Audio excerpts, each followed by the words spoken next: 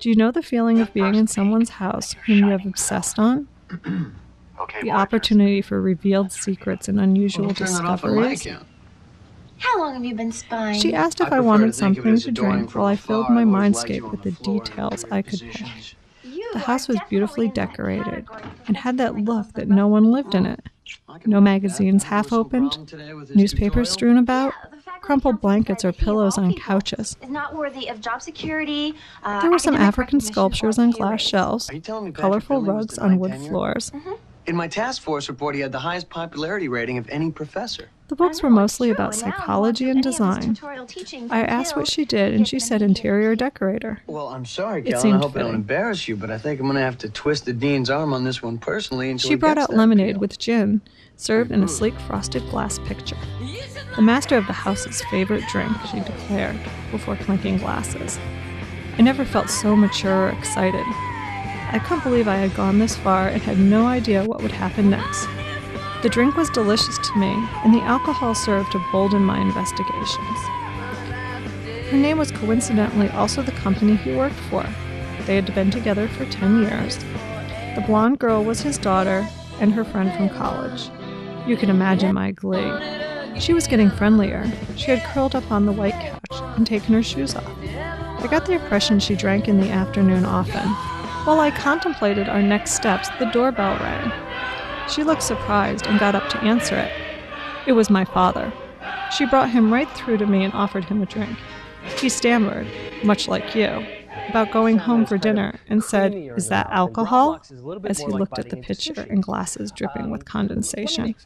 She joked, I laughed, and he did too as we left.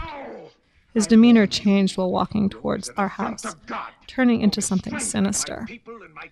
No idea where you were, serving alcohol to a high schooler, and several other sentences were flung around. I found it all amusing, as if that one mild cocktail had been my first. He talked about calling the police and the PTA, and my mother tried to calm him down. The master of the house came home, and my father marched over there for a shouting match. When he stormed back, he grounded me, which I already knew was coming. As I sat in my room doing homework, I could hear distant shouting from next door through my window. It was a bizarre reenactment of a horrible crime that captured the nation's attention last year. I didn't see her more than 3 times after that, always coming and going from their car with the master of the house. They moved away within 8 months, and the house was empty for a long time.